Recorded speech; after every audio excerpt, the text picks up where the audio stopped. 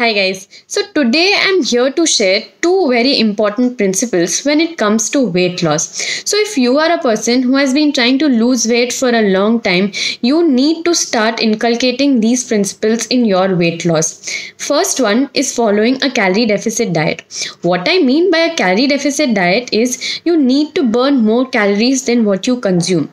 For example, if you are a person who is consuming say about 1500 calories in a day, then you have to burn 2000 calories. That creates a deficit of 500 calories. So that is what I mean by calorie deficit diet. Second is spot reduction is a myth.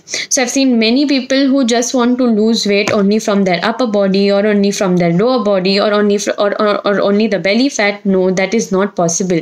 If you want to lose weight, you will start losing weight from your entire body. And that is why a good cardio or a full body workout is recommended when it comes to weight loss. There are specific exercises for your upper body and for your lower body and for your belly.